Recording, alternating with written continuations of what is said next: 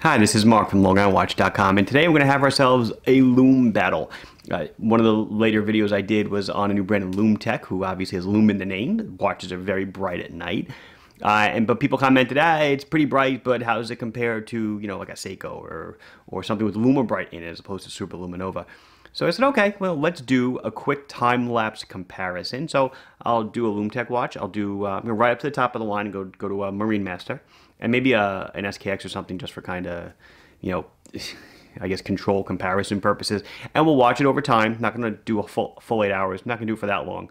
It should be pretty clear after, a little bit of time who the winner is going to be. And I'm not looking for who emits, I'm not going to be measuring from an engineering perspective the actual amount of light that's emitted. I'm just going to do a comparison, who's the brightest for the longest for my own wrist check. A while ago, I asked for recommendations on my Matic Blue, and a bunch of you said, one person in particular said, get yourself a Barton white silicone strap. I said white, but the person recommended an actual part. So I bought it. It's not a sponsor. I'm not sponsoring it. I'm not endorsing the product, but it is amazing.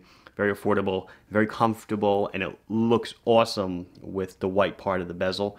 It's very summer. That's what I was looking for. And then, whoops, the Pepsi GMT bezel without the GMT hand. I'm still rocking that one.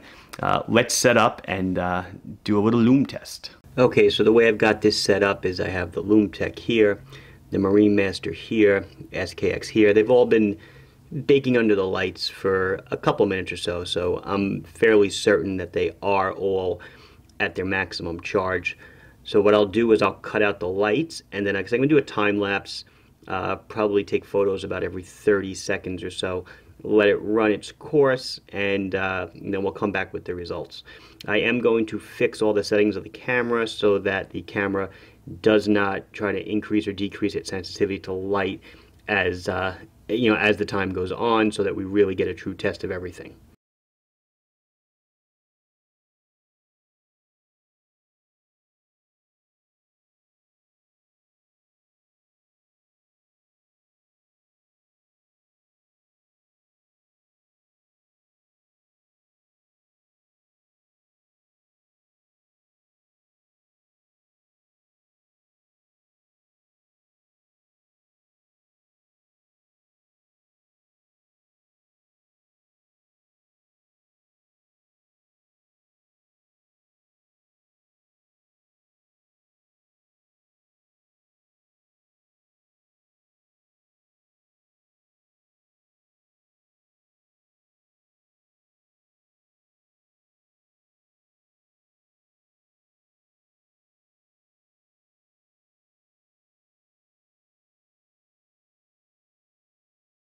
So I'm pretty certain I'm going to have to review the results, but I'm fairly certain it was the MarineMaster for the win that went the distance. It was a little bit under an hour, this whole thing. Again, when I edit it, I'll be putting all the times into it, all the time-lapse footage. Certainly I saw this guy go out first, but I got to admit, the Lum-Tec really held on for a very a good run it gave, but like I said, I think the MarineMaster edged it out just a little bit. Anyway, this has been Mark from LongIslandWatch.com showing you a little Lume test. Please like the video if you enjoyed it. Please subscribe to the channel if you have not done so. If you have any questions or comments, put them down below, and I'll be sure to address them as soon as I can. Thank you for watching. Bye-bye.